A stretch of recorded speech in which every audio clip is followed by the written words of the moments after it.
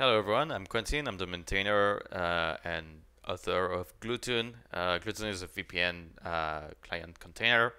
It's written in Go, and this video is going to be about setting up your development environment, cloning the repository, forking it, etc. So first, you want to go in the GitHub Gluetun page. Then you want to go in the Wiki tab there, click there. Then go at the bottom on the right side on the sidebar, and you want to click on that development page. Okay, so this development page contains step-by-step instructions. It's not so detailed, but it's pretty detailed, I think, to get you started. But we'll go over what steps you should go through. So the first one is to sign in or register for an account on GitHub. I cannot reproduce that because I already have an account and don't have a spare email address, I guess. Next, you want to fork Gluetun, so you can just click on that link, and if I click here, it will open already. You can pick the owner, which can be your username, and you can just click on create fork, and that will create a fork of Gluetun. And next, you want to install Git. Git, you can easily install it on all platforms. It's relatively easy to do. And finally, you want to clone the repository, so you will need to open a shell or terminal or CMD or whatever on your machine. So right now I already have this, and I'm gonna clone. Okay, so username, obviously I didn't fork it because I only have one account, so I'm just gonna replace it with QDM12. All right. Okay, I'm cloning it. There we go. And then you want to go to the newly cloned directory. So we'll do this with the terminal. So cd Gluetun. There we go. Okay, now we are on the master branch in the Gluetun directory. If I do ls, I can see all the files from the repository. So that's good. Now, the development environment is a bit of a funny thing because Gluetun is tightly coupled with Linux things such as Unix and Syscall. You cannot develop it on Windows for now. You might be able to develop it on Mac OS X, but I haven't tested it, so I'm not sure. You can develop it for sure on Linux, so that there's no problem on that. But so my solution, as you can see, I'm running on Windows here on my host. So the solution is to run your development environment in a container, in a Linux container. So that works on all platforms. It works on OS X, on Windows, and obviously on Linux. And everything is pre-configured for Gluetun. Is really tailored for Gluetun and Go, and I guess my way of like writing Go code as well. So yeah, I recommend to go this way. So to do that, you need to install the following. You need to install Docker or Docker Desktop if you're on Windows or OS X. You need to install Docker Compose, VS Code, and the VS Code Remote Containers extension. So let's, yeah, by the way, that only works with VS Code, so you will have to use VS Code for that. So let's just open VS Code here. There we go. Now, what the extension I was talking about is called the Remote Container something. Yeah, Remote Containers here. So as you see, it's in pre-release, but it works very well. You can install it. It's already installed here, so I'm not going to uninstall and reinstall, but you get my point. It's quick to install as well. Okay, so back to Chrome. If you use SSH, you want to make sure Docker has access to your SSH directory on your home directory. And you should have a .git config. If you don't have one, you should create it and make sure Docker has access to it as well. So in my case, just so you know, in my case, the git config looks like this. There. So this is on Windows. It's in C users create git config, and so I have my name and configuration and stuff like that. Yeah, it can be useful. Okay. Otherwise, it will create a directory, and that will create with config. So you can just create it to be empty if you want to. All right. Now, what you want to do is open the command palette in VS Code. So you can use Control-Shift-P. There's a thing you can open it with. I don't know. I don't remember where you can open it, but yeah, there's a way to. Oh yeah, there. In View, you can click on Command Palette as well if you prefer not to use the keyboard shortcut. So if you click there, and what you want to do here is you can write open folder and this one, the remote containers, open folder and container. Just click this, click open. Okay, just give it a second. All right, you can click on this little blue thing on the bottom right there. It will show a bunch of weird Docker stuff, and basically it's spinning up the development container. It's going to install all the extensions. Basically, you will have this exact same setup I have. So that's nice, I think. Okay, so press any key to close the terminal. Okay, we close it. Now, what I usually do, you can click on this little plus here to create a terminal in VS Code. That is, all right, there we go. You have this, and this is a terminal running in the container. So this is a Linux terminal. If I say uname A, it's a Linux, blah, blah, blah, Microsoft, yeah, because I'm running on Windows, so it's the kernel is Microsoft Standard WSL2. And basically, it's Alpine as well. So you have APK to manage packages if you need to.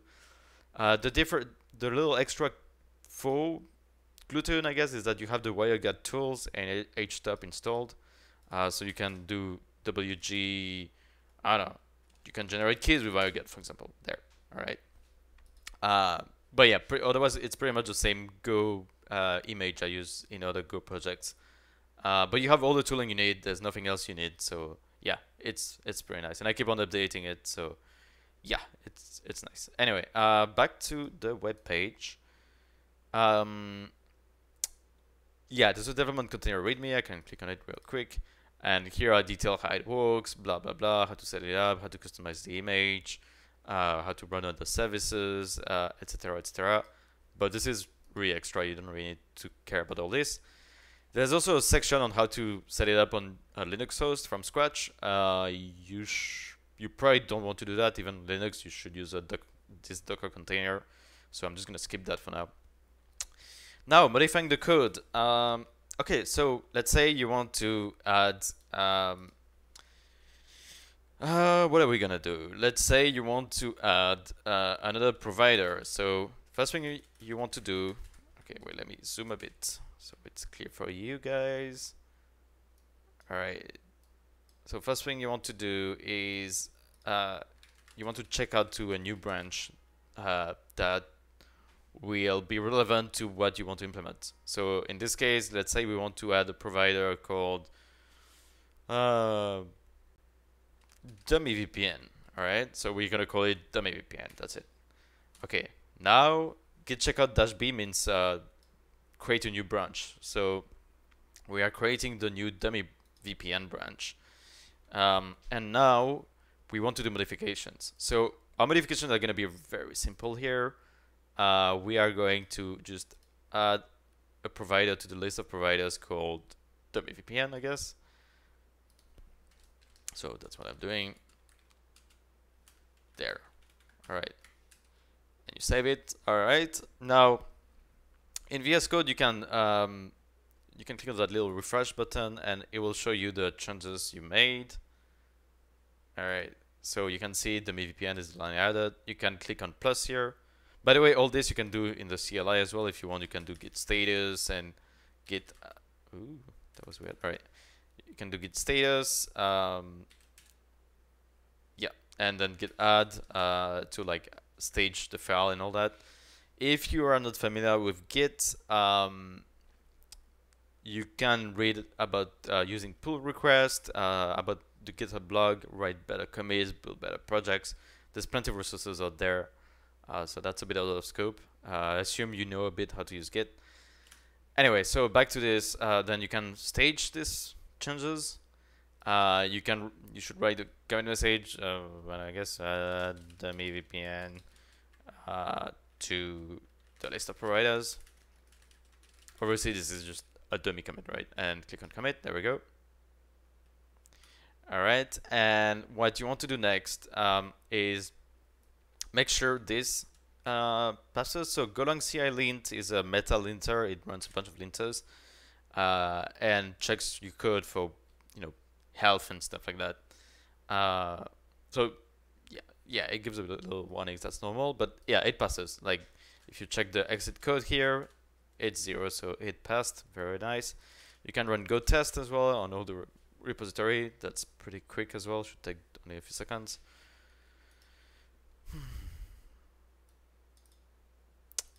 All right. Yeah, everything passed. Took 10 seconds. And then finally you can, yeah, we're already committed. And so there are pages for how to add a provider, the product structure, but that's out of scope for this video. Finally, if you want also to test your changes, to make sure it works, you can build the Docker image with this. So Docker works inside the container because we bind mount the Docker socket from the host. So let's say we build it like this. The first time it may take maybe a minute to build, I think. The second time it takes like 10 seconds, just because you need to download things the first time, but then it caches everything. Okay, so now we built it and you can run it. Well, obviously this is not gonna work. This is some provider which doesn't exist, but let's just copy paste it, and there we go. And it tells me, oh, it doesn't work, but you can try it with the right setting, the right username, right password, and see if it works or not. See if your changes are making sense. And the final step is to publish your branch. So you're gonna click on publish branch here. I'm not gonna do it because this is going to publish it to my repository that is not forked. And then click on the open a pull request on the QDM12 Gluetun repository. So you can just click here and you can pick your branch here. Obviously here it's my local branches, but it will show from your fork here, and you want to make a pull request to the master branch of QDM12 Gluetun. So that's pretty much it. And then I will probably go back and forth with you with some comments about your code, or just approve it and merge it. And so yeah, look, I'm happy as well to teach you if you need help. You can create the discussions as well if you need some help to set up your environment, or you have something not working, or you're curious about how to write Go, you need help writing Go. I love teaching Go and stuff. So yeah, feel free to ping me on that. And pull request can be very tiny. It can be a one line, can be a pull request for the README, it can be a pull request for a single thing in Go, it can be 1,000-line pull request as well. I will like each of them. Please allow me as well a few days because I'm really lagging behind all this open source stuff. So yeah, give me at least 3-4 days to like look at especially a big pull request. Yeah, so I hope you enjoyed it. I am going to make another video about how to add a VPN provider with a concrete example. So yeah, I will keep you posted. Thanks for watching. Bye.